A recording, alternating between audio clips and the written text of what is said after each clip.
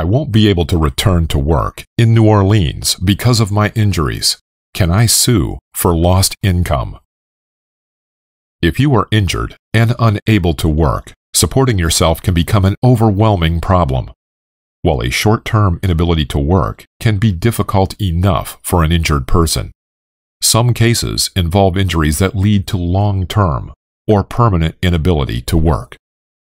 When this occurs, an experienced personal injury attorney will pursue not only past lost wages, but also future lost wages based on a projection of what the injured person's earnings would have been if the injury had not occurred. Given the financial difficulty a permanently disabled individual may face in the future, this can be a very significant monetary aspect of a lawsuit. If you have been rendered unable to work as the result of an accident, please feel free to call us at 504-581-6411 or 855-GERTLER.